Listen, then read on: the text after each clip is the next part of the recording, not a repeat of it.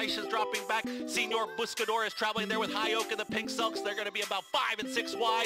Hoist the Gold went 109, flat for 3/4 of a mile and is still there.